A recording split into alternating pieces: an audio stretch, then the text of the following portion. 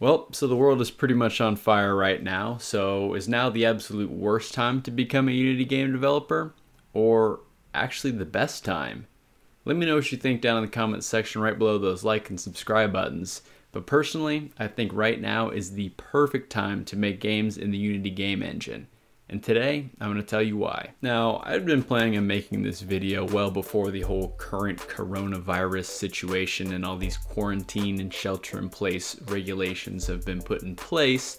But I think this is kind of an important point to bring up because obviously we're all affected by it, and now a lot of us have a lot more free time to spend kind of on whatever while we are basically stuck at home. So the first reason you should become a Unity game developer right now is because we have much more free time to allow us to, build our skills as a game developer. Of course, learning how to make games and actually making a game can take quite a while. So having a little bit more free time where you don't have to drive into work and, commute back and everything like that. And of course, doing different activities on the weekends. Now that we're kind of forced to stay inside a little bit more, why not make the most of it and learn a new skill like game development, or if you already have been developing games, maybe start learning some new skills within game development, or just kind of focus on building your existing skill base. And of course, now is a great time to make games because people are staying inside, a lot of people are going to be playing more games.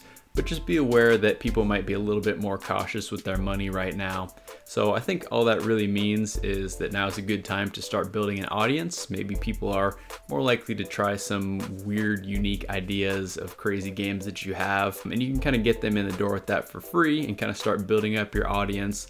And then maybe the time we start getting back to kind of a normal situation, then you could release a bigger, more fully featured game, and you already have kind of an existing audience of people to sell it to. So while that last reason kind of applied more generally towards game development, the next 4 reasons that I'm going to bring up are specific to the Unity game engine and why I think you should be focusing on building games within the Unity game engine right now. So the first of those reasons is because the Unity game engine is used more widely than ever before. Now, I think it's really cool that tons and tons of games are being developed on the Unity game engine every single day.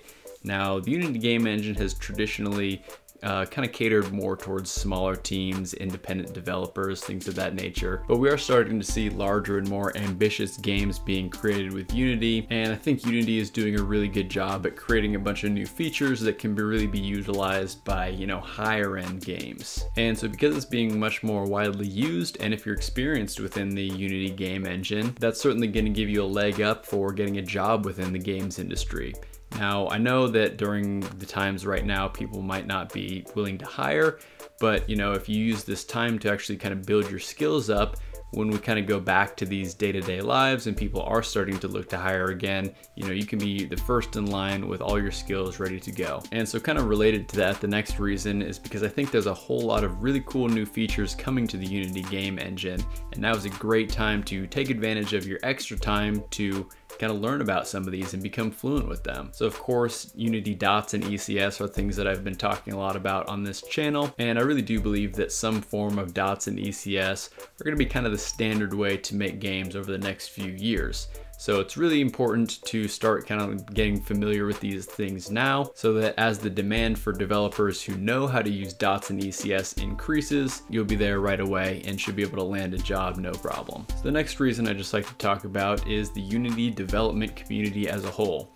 So of course, as the Unity game engine gets more and more popular and more people are using it, obviously the community of developers is going to grow. And the development community within Unity is one of the most supportive communities I've ever been a part of, for sure. And you'll know this pretty well if you've ever ran into a problem with Unity and you just Google it. There's like 10 other people who have had this same problem, and a bunch of people are there to answer it and give you a bunch of detail about why, this is the way that it is. And everyone is extremely helpful and supportive, and especially on the Unity forums. The Unity forums is something that I'm starting to get a little bit more involved in. Just kind of like asking some questions there and helping other people with some of the issues that they're running into. So I'll give you a quick example. A couple weeks ago, I was kind of doing some experimentation with the new Unity physics systems, and I was running into this weird issue where basically when I just had like a sphere rolling across a plane, I noticed that on the subdivisions of the plane, it would actually like bounce off the subdivision and just kind of launch. I'm like, what the heck is happening? This shouldn't be happening like that.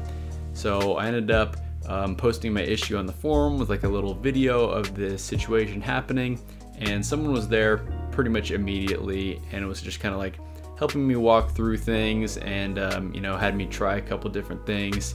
He wasn't able to actually figure out what was going on, but someone else popped in a few days later and linked me to a bunch of documentation where it explained, you know, why this actually was happening. And it was just extremely helpful for me to get a better understanding of the whole situation. So I'm really happy that the Unity forums exists, and if you're not already interacting on there, I highly recommend going on there. And of course, you can't bring up the Unity dev community without talking about the Unity Asset Store. So the Unity Asset Store is amazing. There's tons of resources, of course, for like art and 3D models, animations, even a bunch of programming tools that just help make your development a whole lot easier. And so again, as more and more people use the Unity game engine, more people are going to be creating things for the Unity Asset Store. So there's just like an ever-growing list of things that you can use. And then my fifth and final reason why I think that you should become a Unity game developer right now is because the Unity game engine, it's pretty easy to learn. I wouldn't say that it's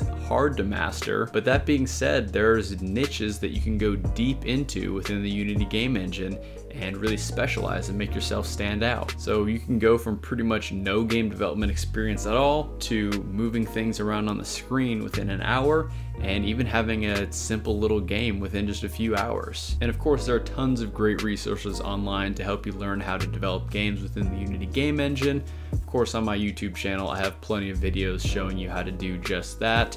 And Unity has a bunch of resources of their own, one of them being this Unity Learn platform. And because of the current situation that we're experiencing right now, Unity Learn is completely free to everyone, so definitely go check that out. I'll leave a link down in the description where you can actually go to Unity Learn and kind of check out some of the resources that they have on there. And on that Unity Learn platform, it's more than just beginner resources. There's a whole bunch of intermediate and advanced topics to really kind of help you specialize in something in game development. But anyways, those are my top 5 reasons why I think you should become a game developer right now. I think we're in a really unique situation where of course there's a bunch of craziness going on in the world, and it's really unfortunate, and I hope you're all doing well and not really affected by any of that. But I do also think that this gives us a good opportunity to start learning some new skills and making the existing skills that we have much better and stronger. So again, let me know if you have any thoughts or concerns about becoming a Unity game developer right now